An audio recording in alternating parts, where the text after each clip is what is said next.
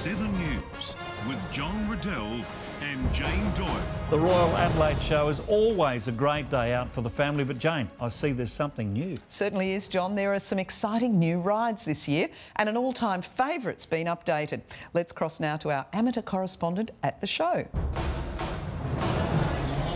Thanks, Jane. The Royal Adelaide Show is always a favourite with ride fans. It's one time of the year we get all the great rides in the same place at the same time. New rides this year include the Haunted Castle, the double-decker carousel and the Red Baron flying machine. And this year you can ride the brand new Dodgem cars. I can't wait to crash into my new friends in these.